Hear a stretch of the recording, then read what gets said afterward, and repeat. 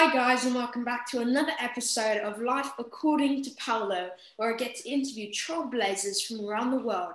But in this case, it's game blazers. I'm really excited about this interview, and it's with an amazing man called Filleti. He's absolutely amazing, and I'm really excited about this. Over to you, Mr. Filleti, to go ahead and introduce yourself and tell the audience who you are. All right. Hi, guys. That's a fantastic introduction, Paolo. Fantastic introduction. Right. So, hi, I'm Filleti. I'm the Chief Operations Officer for GamingMalta.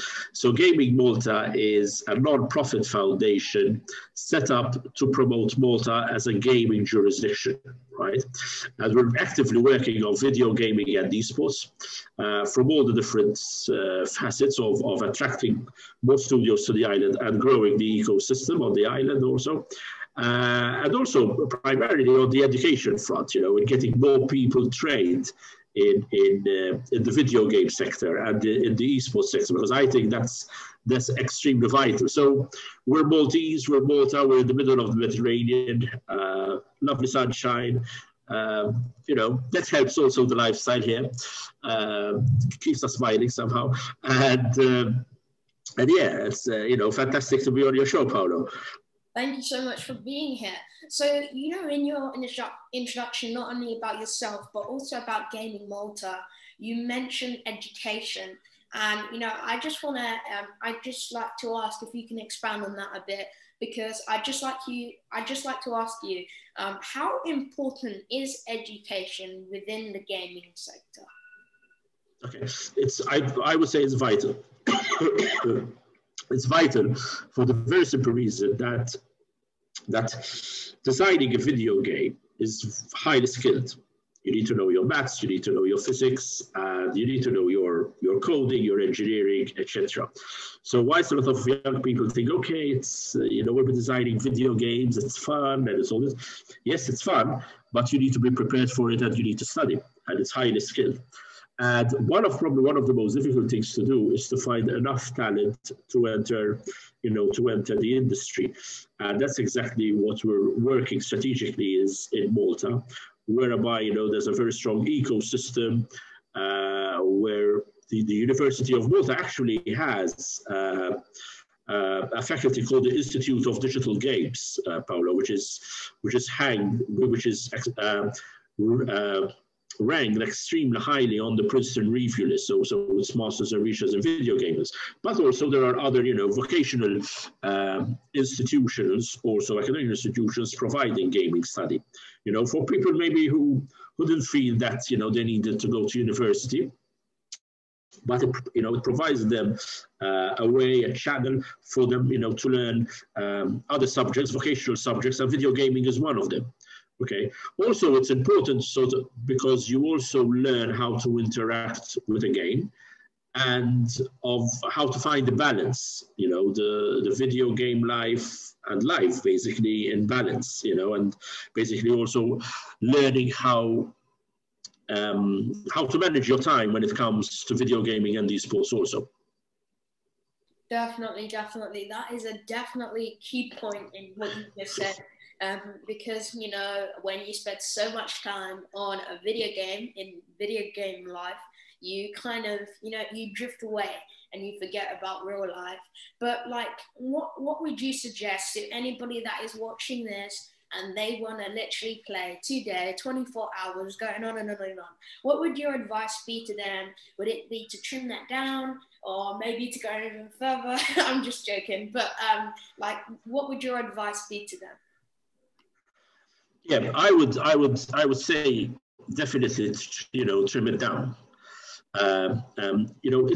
It's all a balance. It's all a balance. I think physical exercise is important. Going out for a walk in the park is important.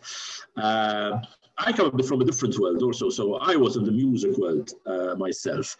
And I remember when I was your age, I had to spend most of my time, trying to learn a musical instrument. So, playing guitar, etc. And what you find is that over a certain period of time, you don't become efficient anymore. You don't learn much anymore. So you need your own time and space, and you need, to balance. It's good that you read books. It's good that you interact with other people and with other friends, you know, because there's, once you come back to it, then you enjoy playing the game even more. Okay, and you also become better and you know, highly skilled at it. Today we also teach that you know, when it comes to esports, I mean, most of the top esports athletes, they've got their physical trainers, they've got nutritionists, they've got the psychologists, etc., like any proper athlete. Okay, and if you're not physically fit and mentally fit also, then it's also difficult to progress in your game.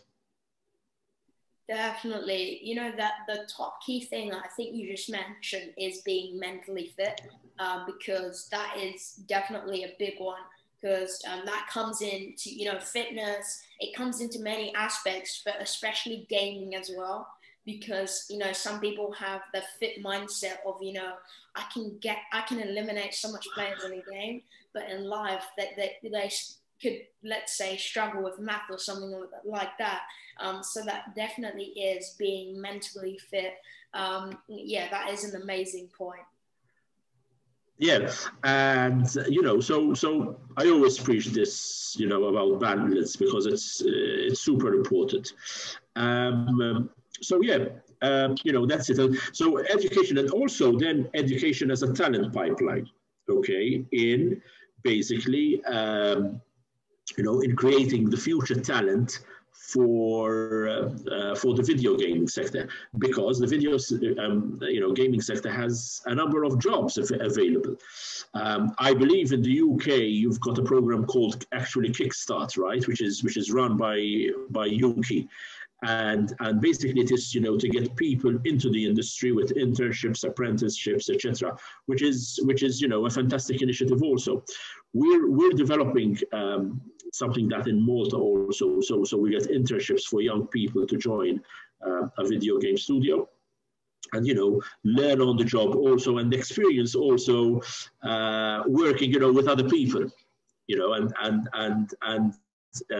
although with COVID, it's proving also challenging at this time. But it's interesting because I think, if nothing else, COVID has also taught us, you know, the importance of video gaming. You know, the usage of you know, video gaming has actually spiked, you know, over the recent months. It definitely has spiked.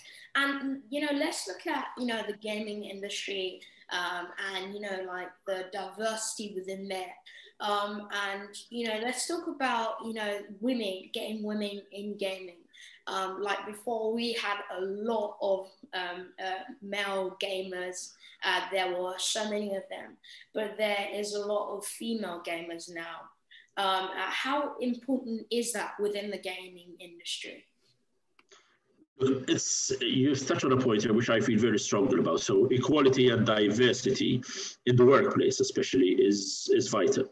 Okay, and it's something which us as GamingMalta we sincerely encourage, and we're an ambassador for that also.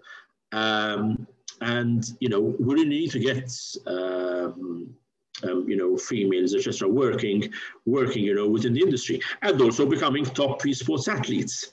You know, top esports players and athletes. And mind you, I call them athletes because it's, you know, the same skills effectively are required also. So yes, that's a very important note. I mean, my daughter, I've got a 9-year-old daughter, Nina, and she plays video games, and you know, she's currently into Roblox and all this. So, and it's interesting to see how she interacts with her friends also, you know, in getting her friends together to play online, and you know, to doing all that.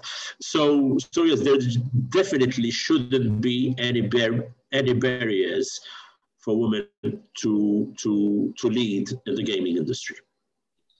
That is so true. Diversity is key, and you know, like people say, you know, sometimes we are not equal, but the gaming industry has to be equal. So it definitely does. But it's just amazing, the rise of females within the gaming industry. So let's talk a bit about your journey from, back when you was a little boy. You said when you was my age, you liked to play the guitar and stuff like that. You went from playing the guitar to going into the gaming industry. What really switched your mind? What really switched your tracks to think about going into the gaming industry? Well, it took me some time to get there. So I was a marketing manager for a brewery, best job in the world, obviously. I was CEO of an advertising agency, and then once government created this GamingMalta Foundation, I was asked to lead it from day one, basically, and I think it brought the marketing skills for me to a real mission. A real mission with a real purpose. Basically, I love my country, I love Malta, and I am in the enviable position where I spearhead efforts, to ensure that Malta is top of its game within the gaming industry. We consider ourselves, our North Star is promoting Malta as home of gaming excellence. We're not a center, we're not a hub, we're a home. Why? Because people feel safe at home. People have friends at home. And that's exactly what we are. We want people to feel comfortable here and have success from the island. So that's why we're home of gaming excellence. And we do that, and I do that together with my team, with Mission Resil, and it's a great purpose. We love it. Definitely. And you talked about why, why GamingMalta is so amazing. But out of all of the other gaming companies in the whole world, and there might even be some in Malta, why did you choose GamingMalta? Okay, so basically, GamingMalta is not we don't produce video games, right? We don't produce video games. What we do, we are a non-profit foundation set up by government to promote Malta as a gaming jurisdiction. So companies come to us, companies from the UK, companies from Turkey, companies from Tunisia, companies from all over the world, really, who are looking at Malta as a jurisdiction. So basically, in serving they're basing their operations here, okay? And they come and speak to us because we can assist them. Okay, we can put them in touch with the right people. We spearhead all video gaming efforts with government, etc. And so we're their first kind of port of call for when they need, or rather when they are thinking of putting, Malta on the radar. That will be an absolutely amazing radar with, GamingMalta. So, with other, let's say there might be other gaming companies that represent their own country, but there might be countries that don't have a gaming company that represent their country. How you said that, GamingMalta is basically the home of gaming in Malta. So how important is it for other countries to implement this into their system as well? It's important because, kind of channeling this interest and having one organization which is overlooking the whole strategic efforts in a country, to grow the gaming ecosystem is important. It's vital. It's the power of one, basically, rather than having, different other entities, etc. So it's all focus. It's all focus. It's like when you're playing a video game. You focus on your goal and on your target, and having an entity like that doing that really helps. It definitely does help. So let's go back to your journey. So how long did it take from where you was before to where you are today? Okay. It took a number of years, Paolo. Not only how long it took, but also what did it take? Like what did it take? What personalities did it take? I think the main personality is that you never stop learning. Okay, so continually educating yourself and being very humble and being a very good listener, I would say, because the the way things are going today, everything changes. So the famous cliche, the only constant is change. So you really have to continuously adapt to change. And and that's important. And I think the main characteristic is being adapting to change, learning, and not because you finish university you know it all. Today, that's all gone. That's thrown out of the window, really. And you really have to continue upskilling, and because obviously technology moves also very fast. So we all, need to continuously learn. So, basically having an open mind and being, continuously open to reading, learning, talking to people, mentors. I'm very lucky to have in my life very good mentors also, and hard work. Definitely, that is really, really key. One thing that you've really mentioned that was like a oh moment was mentors. So, within everyone's life, how important is a mentor? And would you say you can have more than one? Definitely, you can have more than one, especially of what we're trying to do. To me, a mentor is important because you can be open, you can be honest, and you need in your life, you need people who ultimately will guide you at some point, kind of being a lighthouse for you, And I think it's also a question of respect, being respectful towards people who are maybe more experienced than you are. Maybe not older than you are, because they could be younger, and I work with people who are much younger than me and maybe have more experience in the gaming sector. So a mentor could be of any age, really, but someone you look up to and who will teach you the right values of integrity, the right values of trust, on respecting your peers, and also guiding you towards your career, basically. Definitely.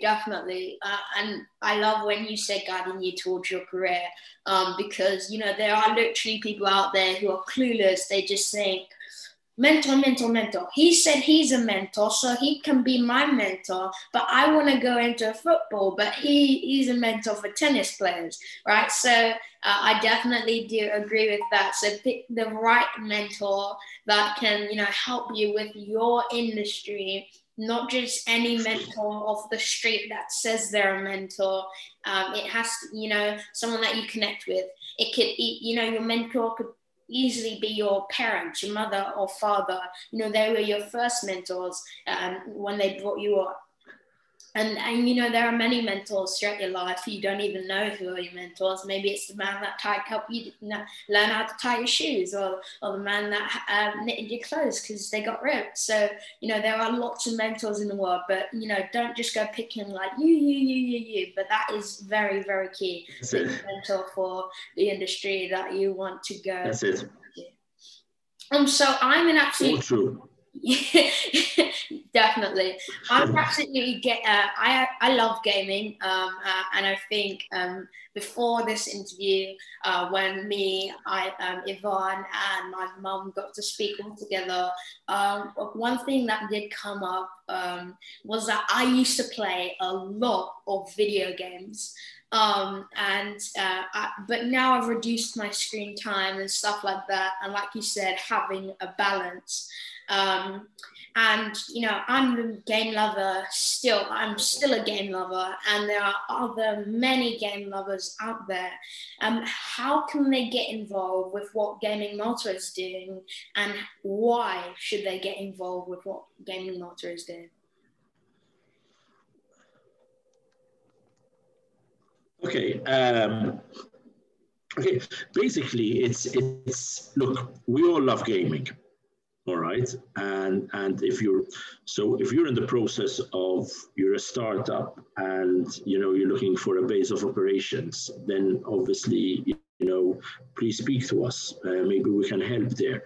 There's nothing better than designing a game you know, in a Mediterranean country with the sun and the sea, and you know, you could work long hours, but you could be having a barbecue with your friends also at some point during the day. You know, that's always, you know, very appealing.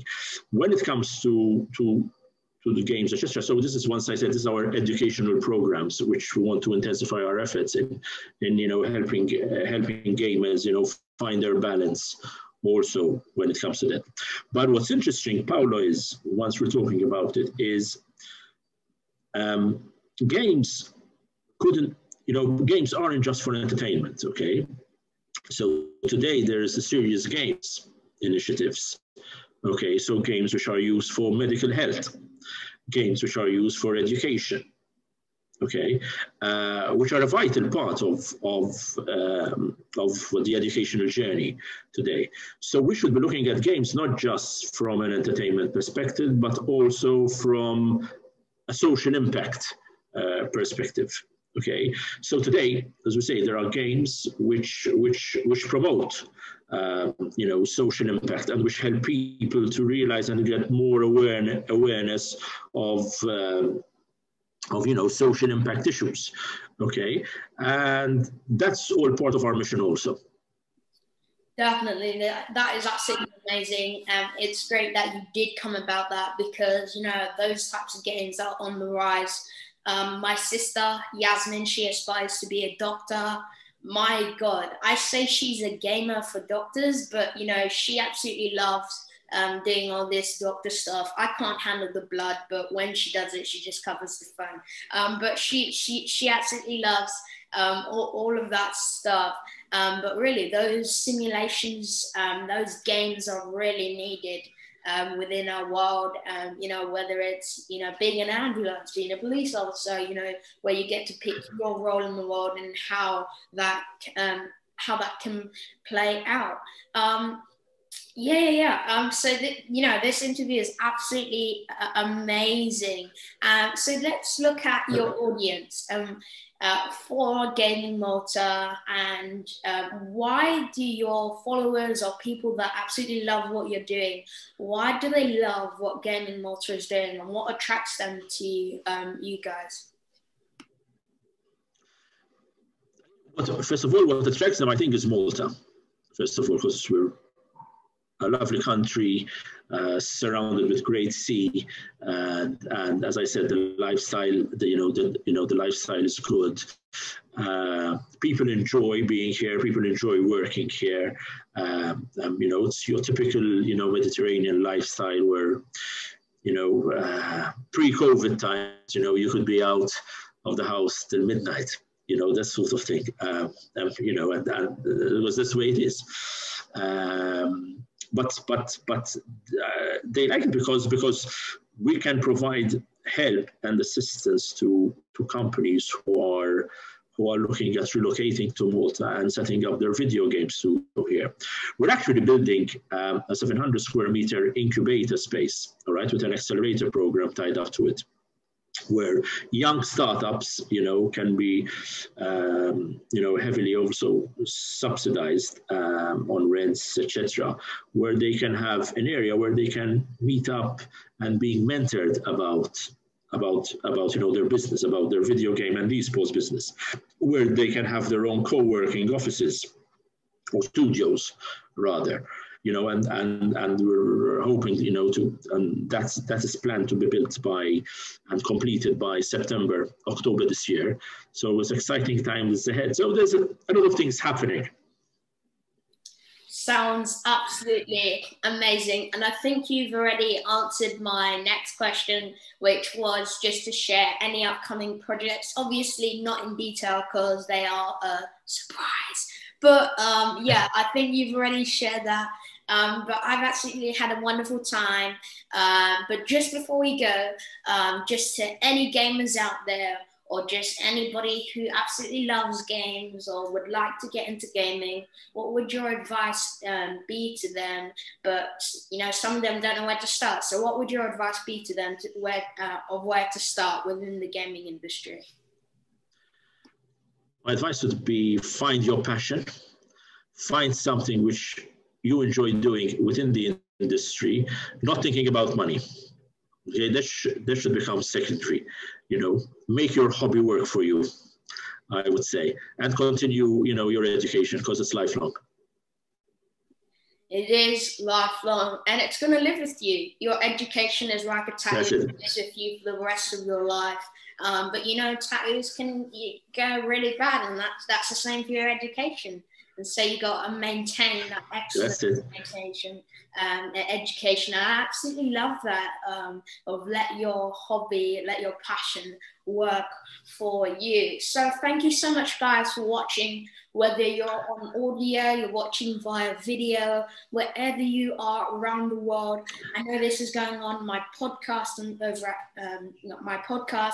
So if you're on LinkedIn and you see this video, or maybe YouTube or something like that, make sure to like, comment down below, and comment gamers if you absolutely love this interview. If you're on LinkedIn, I'll tag you in the post, Ivan, and everyone just, you know, hit up Ivan, go and follow. Also, not only Ivan, but also what GamingMalta is doing. They're absolutely amazing. I've learned so much. Thank you so much, Mr. Filleti. And thank you, Paula. You can call me Ivan. Thank you.